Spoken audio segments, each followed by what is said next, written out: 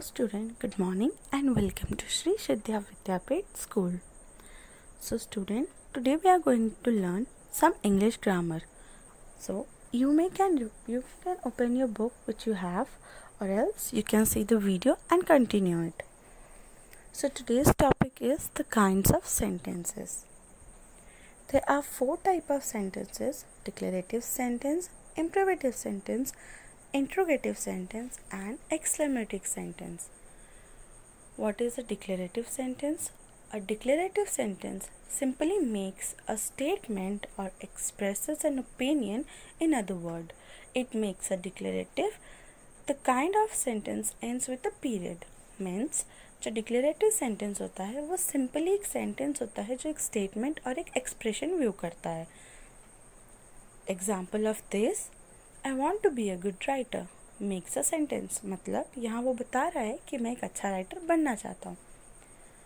Second one, my friend is a really good writer expresses an opinion. मतलब यहाँ वो एक एक्सप्रेशन बता रहा है कि जो मेरा फ्रेंड है वो एक बहुत अच्छा राइटर है. What is an imperative sentence? An imperative sentence gives a command or make a request. It usually ends with a period but can under certain circumstance end with an exclamatory point.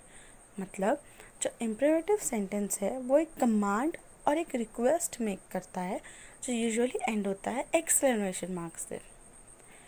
Example of these: Please sit down. मतलब यहाँ पे वो request कर रहा है कि कृपया आप बैठ जाइए.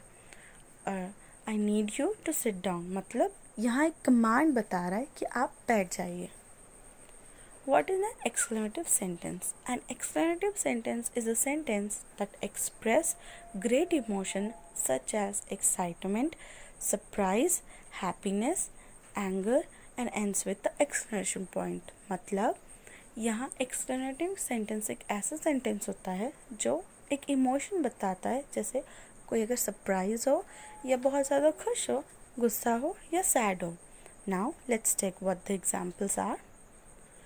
Example of this sentence are: it is to danger to climb the mountain. मतलब यहाँ वो डरा हुआ है और वो बता रहा है कि बहुत डेंजरस है वो माउंटेन पर चढ़ना. I got N A on my book. सो यहाँ वो ये बता रहा है कि I got N A on my book report. मतलब उसे उसकी रिपोर्ट में ए मिला है. यहाँ पे वो एक हैप्पी इमोशन बता रहा है. So this are the examples which defined what is exclamative sentence is. What is an interrogative sentence? N interrogative sentence asks a question. मतलब जो इंट्रोगेटिव सेंटेंस है वो एक क्वेश्चन पूछता है. ठीक है. This type of sentence often begin with who, what, where, when, why, how or do and ends with a question mark. मतलब ये सब what, who, where, when, why, how से start होते हैं और end में एक question marks होता है.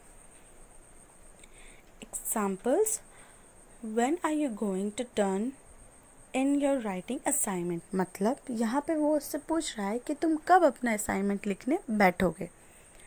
Do you know what the weather will be tomorrow? यहाँ पे ये पूछ रहा है कि क्या तुमको पता है कि कल का वेदर क्या होने वाला है.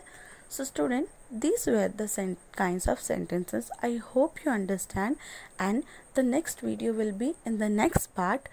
So I wish कि you may go through this. तुम अगर समझ आए तो प्लीज़ लाइक कर देना, और अगर नहीं तो you may can ask the question in the comment section.